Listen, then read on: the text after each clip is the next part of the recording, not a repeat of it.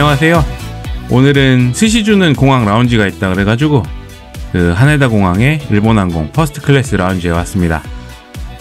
여기 라운지는 일본항공 1등석 아니면 그 일본항공 파트너사 1등석을 탑승을 하시거나 아니면 일본항공은 워널드라는 항공동맹체 소속인데 그 워널드의 에메랄드 등급을 갖고 계시면 입장이 가능합니다.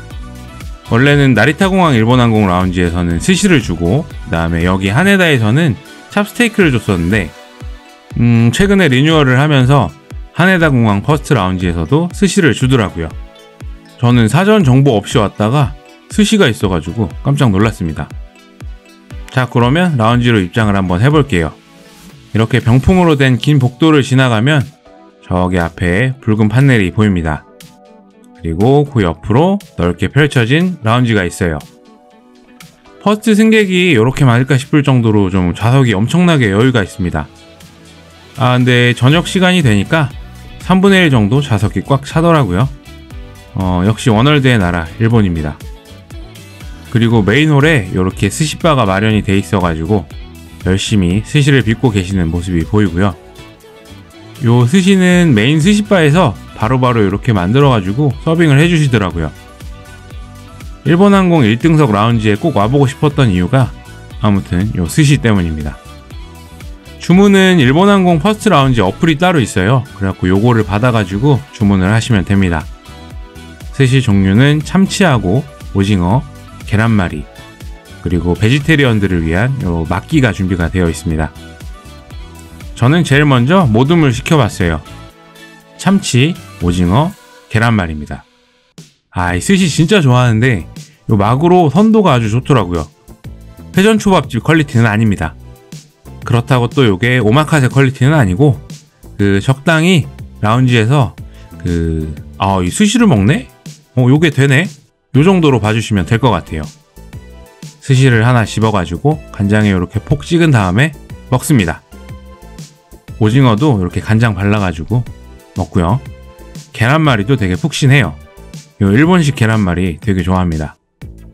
이렇게 한 판 먹고 나서 이 성이 안 차가지고 또 참치로만 이렇게 5개를 주문을 해봤어요. 때깔이 붉은 게 아주 좋네요. 이 와사비가 소량 들어가 있어가지고 와사비는 또 따로 가져다 달라 그러면 주십니다. 마그로를 이렇게 또 하나 집어가지고 간장에 폭폭 찍어가지고 먹었어요. 참치 빛깔이 아무튼 미쳤습니다.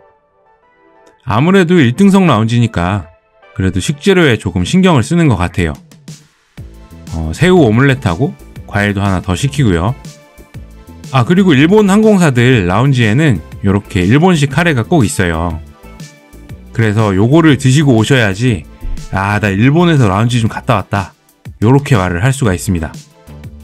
그 오복채라 그러나요? 요거 닭광 요거 얹어가지고 하나는 아쉬우니까 2개 이렇게 카레랑 밥이랑 이렇게 듬뿍 담아서 먹으면 꿀맛입니다.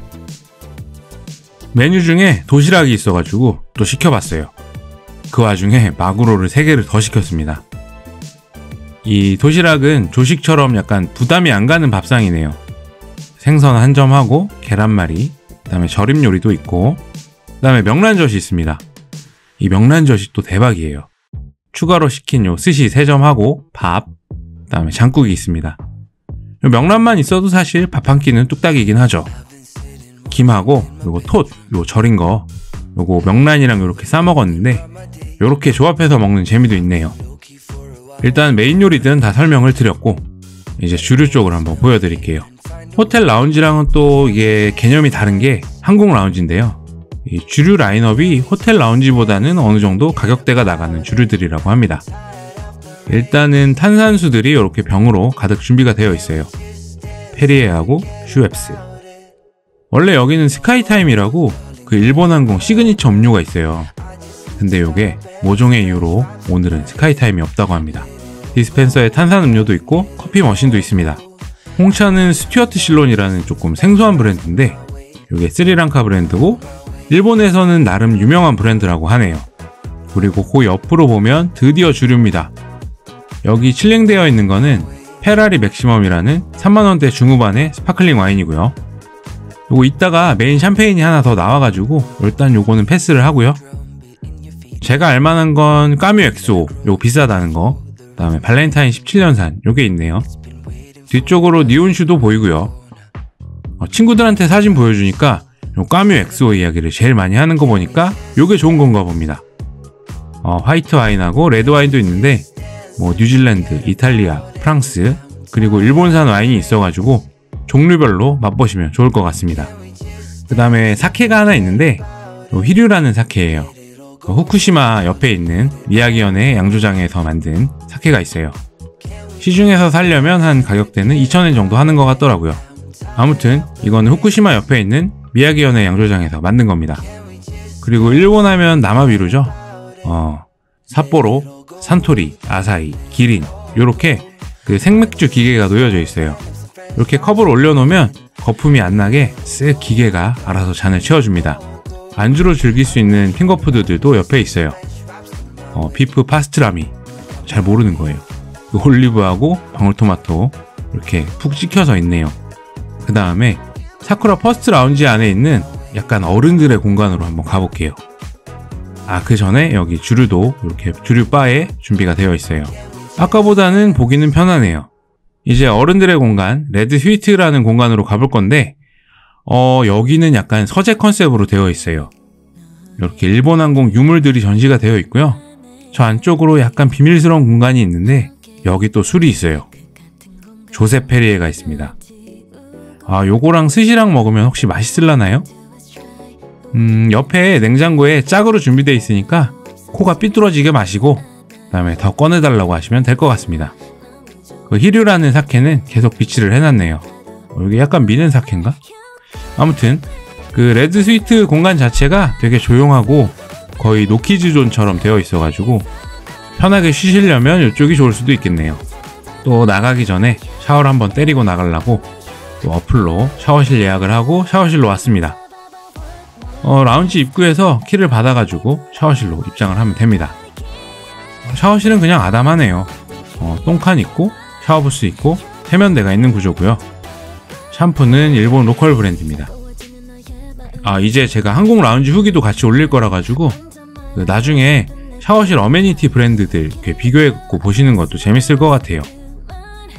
폭포처럼 이렇게 처맞는 샤워기로 샤워를 마치고 흡연실에서 흡연을 하고 그 체크아웃이 아니고 그 라운지를 그냥 나왔습니다. 너무 좋아서 또 계속 오고 싶긴 하네요. 오늘 하네다공항 국제선 일본항공 1등석 라운지 후기를 보셨는데요. 일본에서 감히 제일 좋은 라운지라고 말을 할 수가 있을 것 같습니다.